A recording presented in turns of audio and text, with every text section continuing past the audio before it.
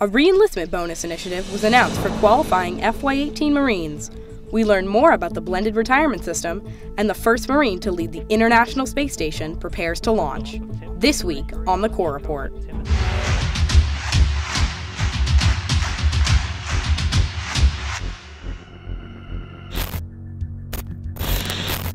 Manpower and Reserve Affairs announced Reenlistment bonus initiatives for FY18 Marines. All Marines currently eligible for a bonus will receive an additional $10,000 kicker on top of their bonus if they re-up before September 30th, 2017. For Marines who elect to perform a special duty assignment by the end of the year, a $20,000 kicker is available in addition to their primary MOS bonus. More kicker initiative bonuses are available. Speak to your career planner or check MAR-Admin 35017 for more. Marines have the option to opt in or opt out of the new blended retirement system.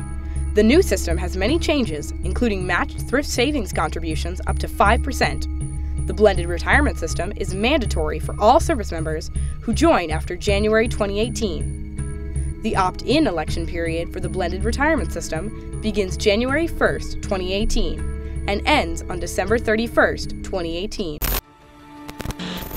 The first Marine to command the International Space Station is launching into space this week. Retired Marine Colonel Bresnik will launch into orbit from Kazakhstan.